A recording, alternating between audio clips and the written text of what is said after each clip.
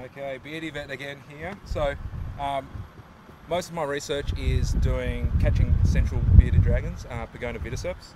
A lot of people wonder why they think that they're eastern bearded dragons because they're darker, but or they've got yellow mouths, so they're eastern bearded dragons. So I'm going to go through with you a couple of the features that we distinguish between the easterns and the central bearded dragons. I'll have another video after this, right after it, just showing you when we catch some eastern ones, just to distinguish it. So I guess the first thing is that we look at the back of the head here. The centrals are very broad, and these line of scales here, they're short, they're quite sharp. Sometimes they're just even dots across there and they go straight across or slightly backwards, and then they extend up around here to some nice short sharp scales there at the edge. If we look at the body, so there's the scales along there, but what's distinguishing, we'll stick him on the side, and you have 1 to 2 rows of very long tubercles along the edge there, and they extend all the way up, go up there, and all the way to the shoulder up there. So that's a distinguishing feature there. If you look at the tail, it's quite, all the scales are quite the same. Easterns, you actually have rings of really sharp raised scales there. And then if we look around the front here, when they tend to blow out their beard, this one's not doing it too much, but a central will more be round, whereas the eastern, when it blows out, will actually be quite square, the beard. But let's just open up the mouth there and have a look in.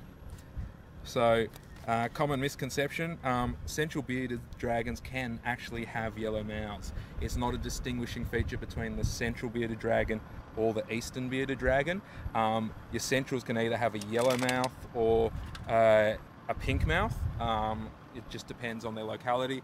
The ones in where we are in northwestern New South Wales, they can tend to have a bit of yellow, but some of them we catch, they're all pink in there. So, but that mouth is actually, this one's yellow,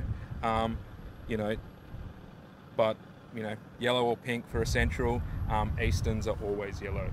So we'll move on to the eastern video just in a sec. Thank you. Okay, so here we have an eastern bearded dragon we've just found basking on the post.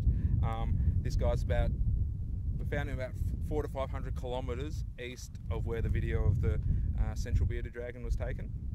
So Pogona barbata, eastern bearded dragons found from up in Queensland on the coast there, all the way down through New South Wales towards the east, down Victoria and across to South Australia along the coast there.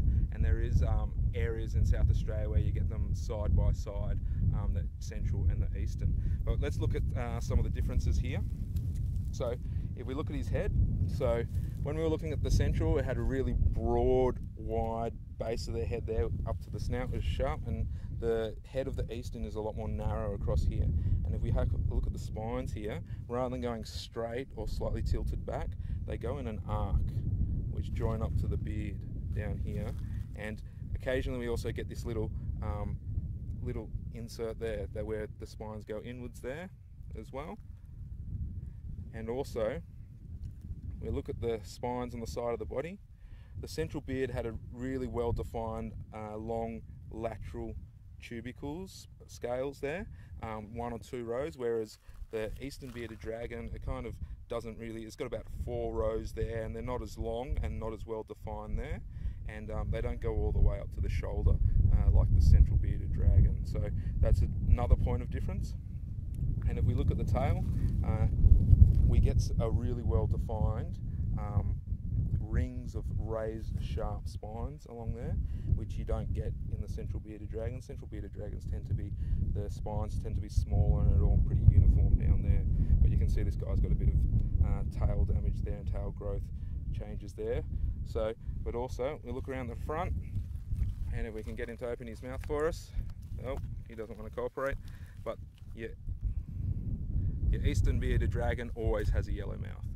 Whereas, as in the last video that we had before, the central bearded dragon can have a yellow or pink mouth there. But he's not going to open his mouth for us today. And also, when he throws that beard out, The central bearded dragon will have a nice long round beard, whereas these guys, when they puff out their beard, it seems to have like two sections to it, and it'll come out and it'll look square or kind of bi-lobed to it. So, but he's not showing it for us at the moment. I think he's just been in my hands too long and he doesn't feel too threatened anymore. But we're going to pop him back on the post over here and we'll see whether he puffs out his beard, and if not, if he just runs away, well, good. So I hope you've learned some of the differences between the central bearded dragon and eastern bearded dragon. And you know, next time you're out or you see any other videos or any pictures of bearded dragons, you'll be able to identify between the two species. So let's pop him back up here. BeardieVet signing out. Catch you next time.